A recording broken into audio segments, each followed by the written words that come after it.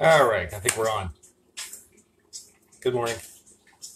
If anybody wants to start popping in, they can start popping in. Otherwise, they will not.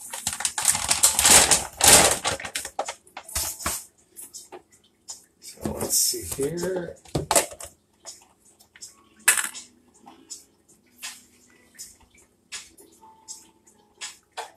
Come on, people.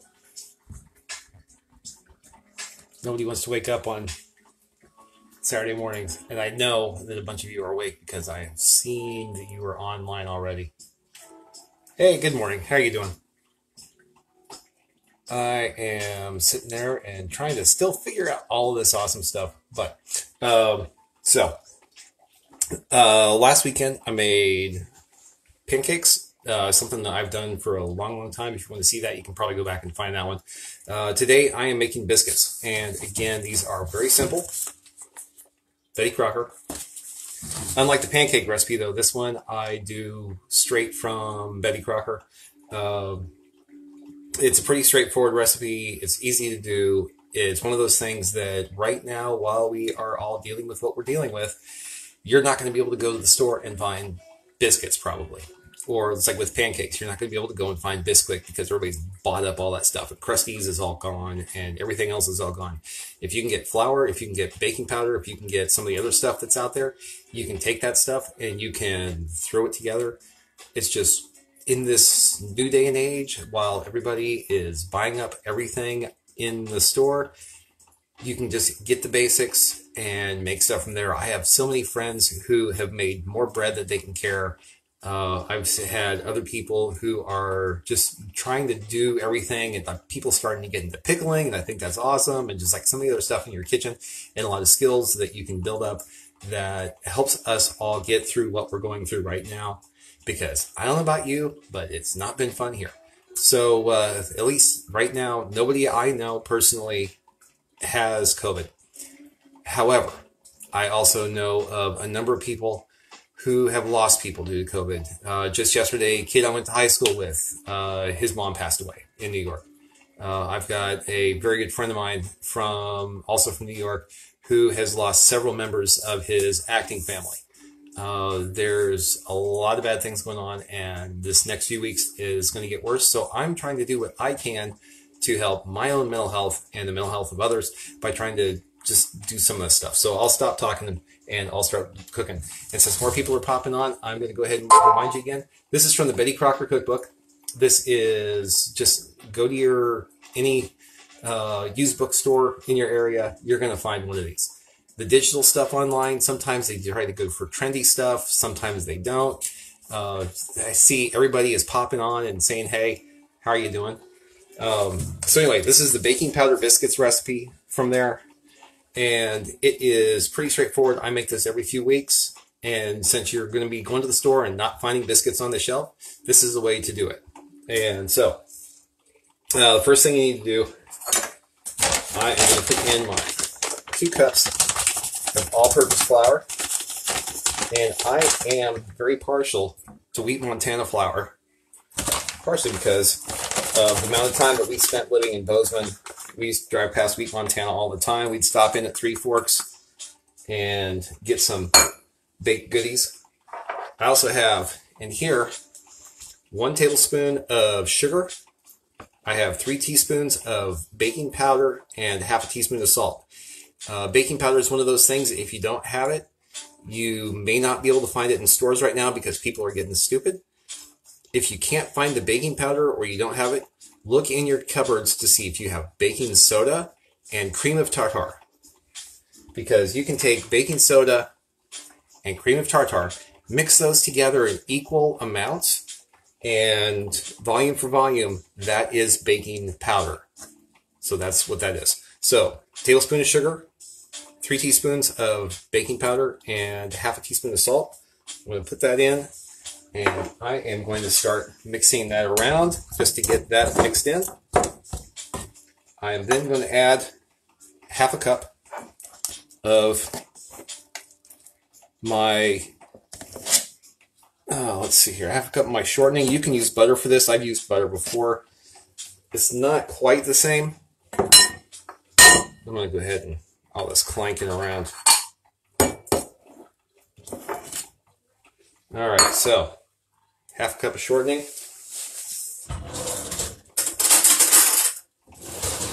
This is why I'm not on the Food Network. Half a cup of shortening in there. If anybody has any questions or anything going on, I want to hear how everybody is doing and see what y'all got going on. Because I know some of us are dealing with it better than others. Some of us are finding our calm in the storm. And I know that for myself, it has been an interesting couple of weeks. So right now, I just put that half cup of shortening into my mixture flour. And I am going to start cutting that in. Pastry blenders, by the way, very good tool. You can use it on so many things. I use the pastry blender if I'm stewing tomatoes and I need them mashed up for tomato sauce. I use it for anything else where I need to just kind of make sure stuff's mixed in together. So, getting the pastry blender going until everything kind of gets mixed in. And as a trick on any of the fats that you use, if you're using shortening, if you're using butter or whatever, make sure it's cold. That means if it's cold when it goes in, that means that the fat ends up kind of just staying together a little bit better, so that when it bakes, it acts a little bit differently when it cooks.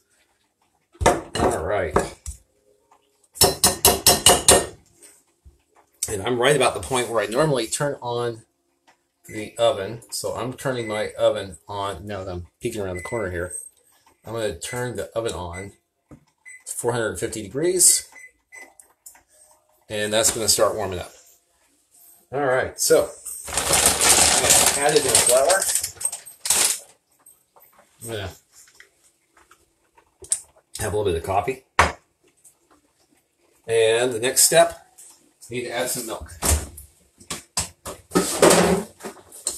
Recipe calls for 3/4 cup milk. I am going to, I usually end up doing this using a full measuring cup, and I'll fill it about 3/4 cup because normally that's not quite enough, because the whole idea here is you put in your 3/4 cup milk, you mix it all up, you try to make sure that it's pulling away from the sides. If the dough is not pulling away from the sides, if the flour is not getting all dissolved into the mixture, then you need to add just a little bit more milk.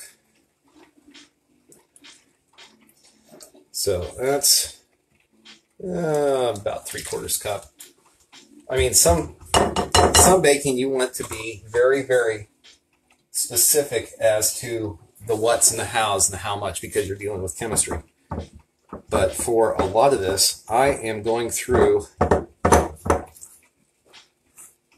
and trying to mix this stuff up.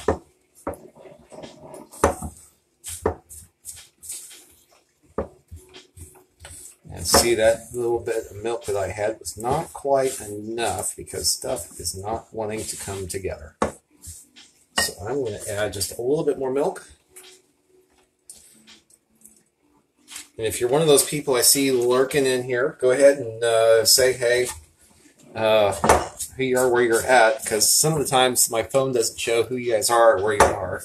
I always want to hear what your survival stories are going on right now, because I know a lot of us are in different places doing a lot of different things. I know some places are on lockdown. I know my friends in Montana are going to hit lockdown this evening at midnight.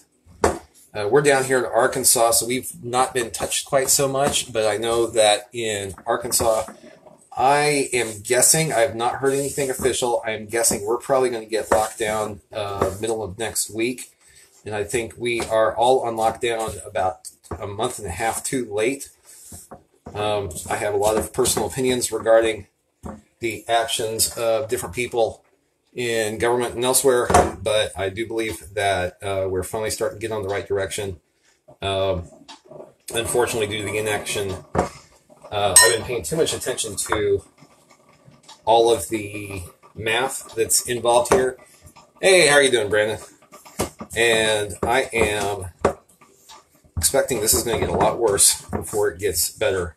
I know that right now there's probably, even though they're only reporting, what, 100 and some thousand cases, I'm fully expecting that there's over 300,000 cases in the United States right now, and that's just based off of yesterday's death toll. But that's not why we're here. We're here to learn how to make biscuits. And it's one of those things that if you're just joining in, you can jump on in a bit and learn a little bit more. I'm going to go ahead and lower the camera here a little bit because I'm going to scooch over. There we go. So I'm going to be over here, and for your flour that you keep extra, one of the best things you can do, take a spoon you don't like, bend it in half, that way you can drop it right into your canister. Alright. Yeah, a lot of places are finally going into lockdown. I think they should have gone into lockdown well before what they're doing right now. Hey, Sarah. Alright. So, here I go. This is my dough ball. I have, let me get this milk put back up, partially so you can see a little bit better.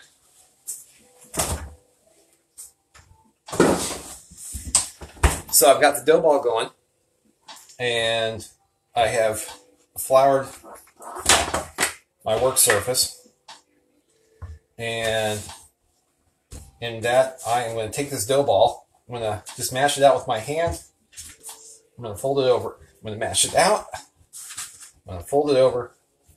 You ever had those biscuits and like they all just kind of fall apart because there's like, feel almost like there's layers in there? This is how they do that.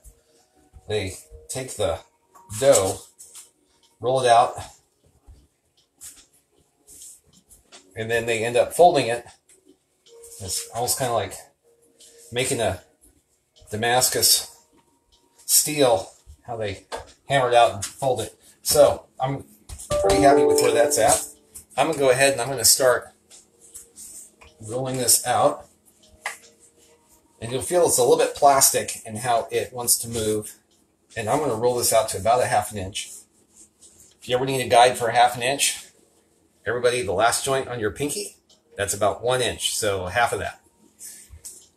It's kind of a weird thing. Almost every adult, that's how big their pinky is. So I'm going to finish rolling this out, and then I'm going to start cutting what I need to cut. I have this handy dandy set of biscuit cutters, 4 sizes, so I can get like nice little, now I dropped that one, nice little cute one, medium size, all the way up to full size. If you don't have the biscuit cutters, this stuff is too thick for most cookie cutters, so you can also use something like a glass that's about this size, and you can take that, drop it right on in. But I'm going to go ahead and start cutting biscuits and find a spot and then just start and just push down. You don't have to try to corkscrew it or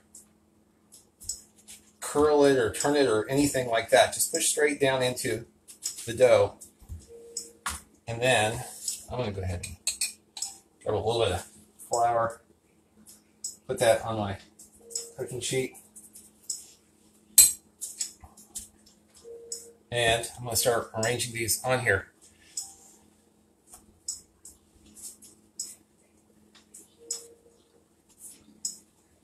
And as I start arranging them on there, you just put them on there as close as you can get them. And once you get done with that first batch, you take it, and then you start working it back in together, and so you get your dough ball back. So, hope everybody is having a good time. I think the next time I do this, it'll probably be in the evening, depending on what I want to make and depending on anything. But I'm happy that people are popping in and taking a look. And so I'm getting my dough ball back into shape.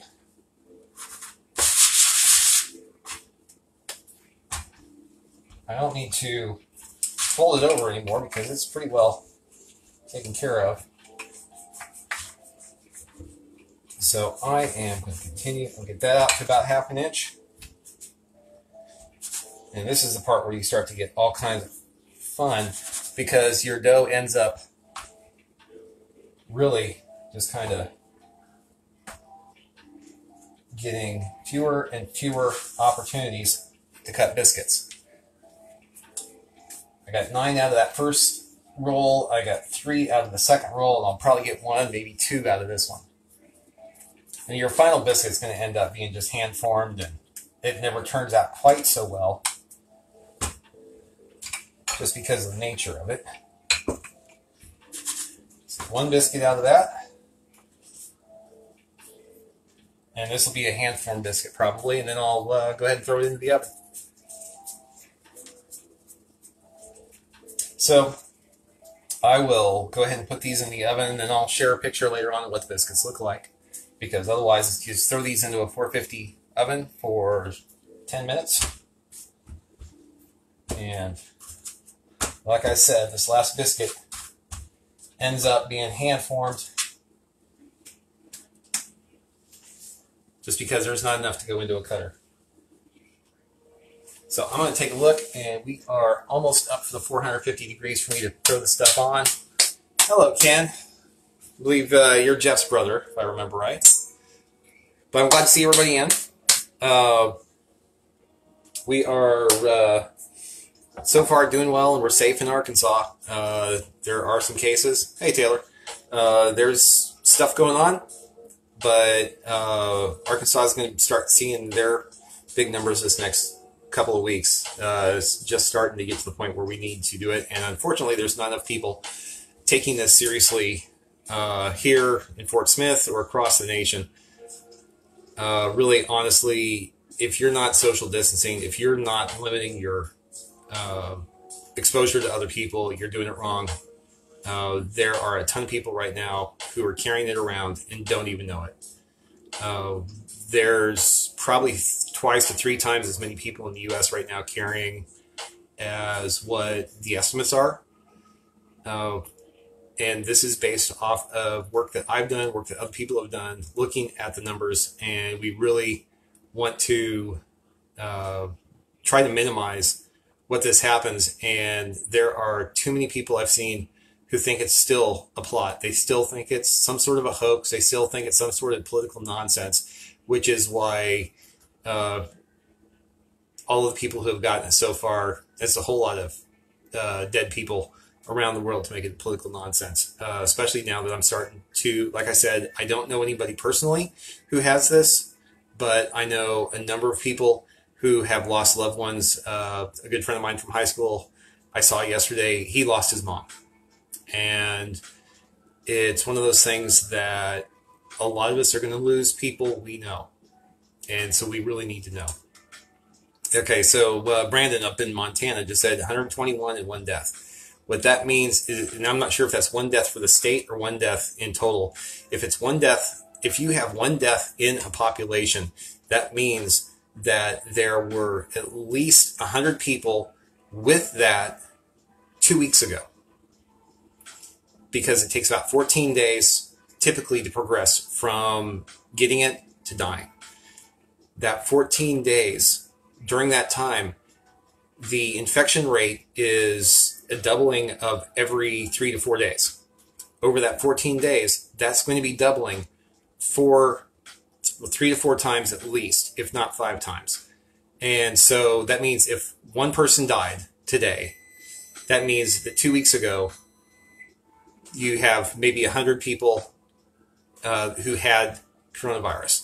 Of those 100 people, that's going to double every 3 to 4 days, which means that goes from 100 to 200 to 400 to 800 to 1,600.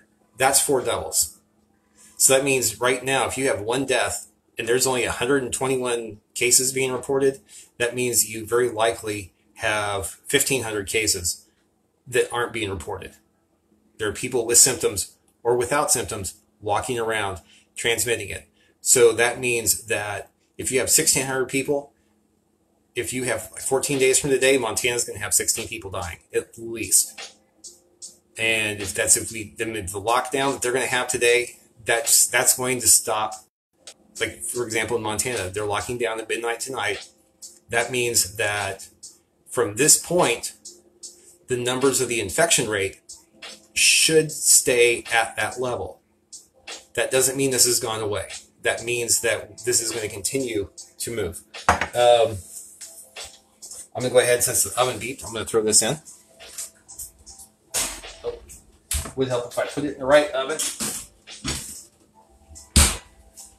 1 second. Put the timer on for, I'm going to put this in for, it's supposed to be 10 minutes, 11 minutes, 12 minutes. I put it in for 11 just because I just want to make sure. Also, if you use an airbake pan for something like this, the airbake pan is not my preference. I mean, I can understand why you would use an airbake pan, and I use an airbake pan for a number of different things. But specifically for biscuits, if you use like a pizza pan or some other, like a cookie sheet or something like that, that is not airbake, that does not have that gap in there, what that means is you're actually going to cook the bottom. Well, that death was an 80-year-old guy, but it's quite probable that the next one is going to be some guy in his 40s with high blood pressure or with some sort of other cardiovascular issue. There's a lot of people trying to make this sound like this is just going to kill off old people. There's a ton of people around the country who have no underlying medical issues, who are my age or younger, who are dying from this. And when I have somebody in the house with high blood pressure, I don't want it. If I have people around the country who have just the slightest issue of COPD, with any sort of lung issue, with any sort of pneumothorax issues relating to cardio, or Heidi's here, she's in the house, but she does not go on camera. I don't know if I could pay her enough. So but I'm just really wanting to make sure, and that's kind of one of the things why I've been as loud as I have been on Facebook, and almost to the point of annoying people.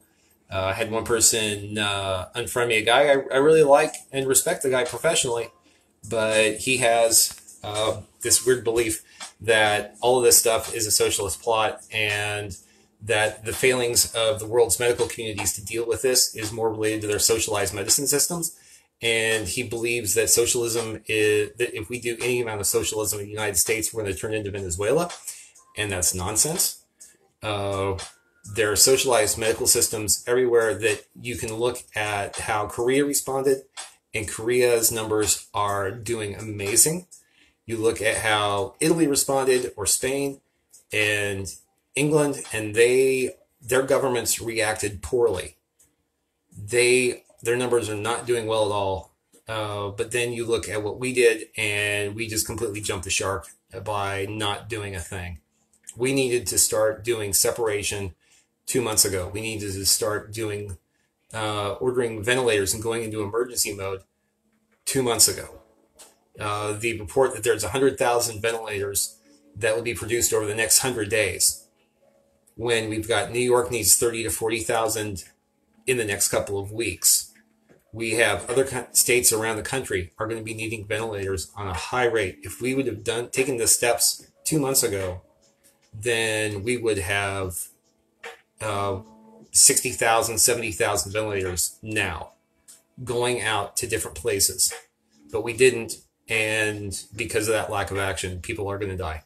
I didn't mean to take that dark turn there, but that's one of the reasons why this has been so important to me. I paid too much attention to math. I paid too much attention to the numbers, but that is one of the ways that I wrap my head around problems like this. I go in and I take a look at the surveys, the studies, the medical science, the numbers behind it, the statistics behind it, and looking at the curves, and me understanding a problem better gives me less anxiety towards the problem. And so it helps. That's how I find my calm. Some people, they find their calm by sitting just watching the news all day and just wanting to learn more and more and more, just to hear people and to see people talking about what these are going on. There's a lot of different ways that we can fix this, but there's a lot of different ways. And the big thing I'm looking at right now is just wanting to find a way for us to be dealing well with what we have. And I don't know if I want to talk for another 6 minutes to wait for these to come out. So I think since I have gone through this and done this, I am going to, when I get done, I'm going to post, oh, you're jobless because of it? Yeah, that happens. I am very, very fortunate in that we are in a position that I am still working. The museum still has, we have very limited staff anyway. Our staff is still doing their jobs from home. I'm still going into the building until we go on lockdown, which I'm expecting Arkansas to be in lockdown next week. I'm thinking Wednesday, Thursday. I would not be surprised if it's before that. Heidi is fortunate because she's getting paid. The Fort Smith Public Library System is paying all their employees for the hours they should be working, which I think that's amazing. It's unfortunate how many people have lost their jobs. It's one of those things that we will have to deal with, and we are going to be making some major changes as a country, I believe, in light of the results of this. As we go forward as a country, we're going to be making some major changes, and we have to make some major changes. And I think this, unfortunately, a lot of Americans need to be slapped in the face to change their personal beliefs and their personal feelings about how we act as a society and how we act as a country and what we need to do. And I think this is going to be that slap in the face. It's unfortunate how many people still think that this is some sort of a plot and it's not as important as it is. But we're going to start seeing a lot more people losing their lives if we don't see enough action. I'm fully expecting we're going to see more than 100,000 dead Americans by the time this gets done. I hope I'm wrong. My numbers so far, though, have been either at or below what's actually happened. So I am very concerned by this, especially if this is something that ends up continuing on. The main thing we can all do right now is if you think you have symptoms, stay home, stay away from everybody else. If you go out into public, try not to touch anything. If you do touch stuff, make sure you get cleaned up. Make sure that if you come home, you wash your hands. Make sure that you take care of what needs to be taken care of. Don't go out and hoard all the toilet paper. Don't go out and buy 6 of something when 2 of something will get you through the next 2 weeks or so. Make sure you have what you need. A lot of us can do a lot more than we think we can with what we have. That said, just make sure you're out there helping people. Make sure that you are a voice. Show somebody your face. Make sure that you talk to the people you haven't talked to for a while, because there might be somebody out there who just needs to see a face. It just needs to have some contact, because right now they've been stuck at home watching Netflix for the last 4 or 5 days and they have no contact. And that's not a great thing. I know some introverts have been living for this, but some of us have also needed to have other people in their lives. So let's see here. I did not intend to continue this to the point where I'm going to be going through.